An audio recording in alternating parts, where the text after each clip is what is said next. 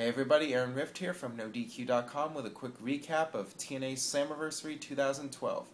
TNA held their annual event in Arlington, Texas, and they actually drew one of the largest crowds in company history. In the main event, Roode defeated Sting to retain the TNA World Heavyweight title. Sting is now a TNA Hall of Famer.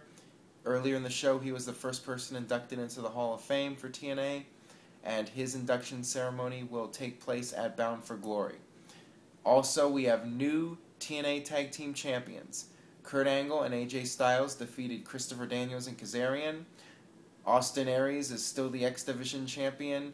He defeated Samoa Joe in the opening match, which set a good tone for the rest of the show. A really good match from those two.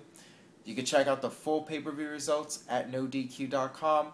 Make sure you subscribe to the YouTube channel, youtube.com/NoDQCAW, and stay tuned this week for No DQ&A video, and stay tuned to NoDQ.com for the very latest.